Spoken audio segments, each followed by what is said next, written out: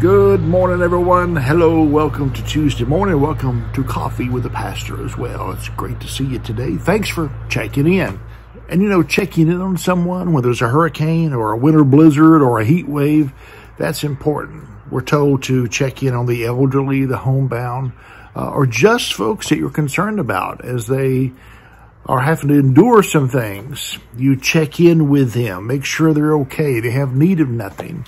And if so, you try to do your best to take care of them and give them whatever it is that they need. That's checking in on someone. That's checking on someone. That's showing them that you care. And also, what it does as well, it takes the focus off you and puts it on somebody else. And so sometimes it's good to check on other people, and it makes you feel better even about yourself and your current situation. Sometimes by checking in on someone, we realize that our situation is not as bad. We're checking in on someone that's actually going through a more traumatic event or a trial or a storm than we are. And so it helps us to be grateful and appreciate what we do have. And again, it shows that we're not selfish when we check on someone, we check in on someone, we see how they're doing. Again, we all have stuff going on. And I think, though, it's important of all the people to check in with every day on a regular basis, it's important that you and I check in on God. Now, look, I know, you know, God's doing just fine. But at the same time, it's important for us to humble ourselves and check in with God. No, God don't need checking on, but we need to check in with Him and be accountable and hear His voice and just check into His presence. Because in His presence, there's strength, there's freedom, there's fullness of joy. And it's important that we check in with God on a regular basis. Now, Adam and Eve in the garden, remember that? They sinned, they messed up, and so they went and hid instead of checking in with God, because God would come down the cool of the day.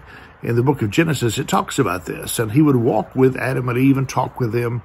But when they messed up in the garden, when they sinned, they actually went and hid. They said, whoa, we don't want to check in today because we're kind of embarrassed.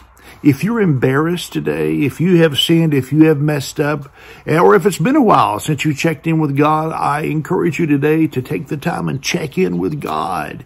You'll find that today He has been waiting for you, and He wants to hear from you. He wants to hear your voice. And you know what? Checking in actually is for your betterment. It helps you. It directs you. It gives you that safety net of protection. It ensures that if you keep checking in with God, He will lead you and guide you and direct you. But if you ignore God and hide from God, it's kind of hard for all the fullness of what's available to you to be embraced by yourself, because you're refraining from God. You're pulling back from God.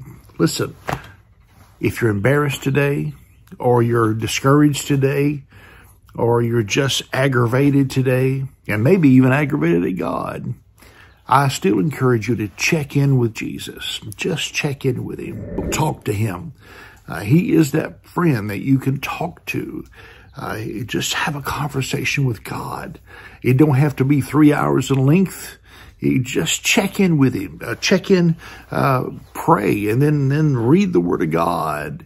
Just check in with God. And if you'll make a good habit, and if you'll make that a habit every single day of checking in with God, your life is going to be a whole lot better. I guarantee you. Hey, thank you for checking in today on Coffee with the Pastor. I hope you have a great Tuesday. God bless you.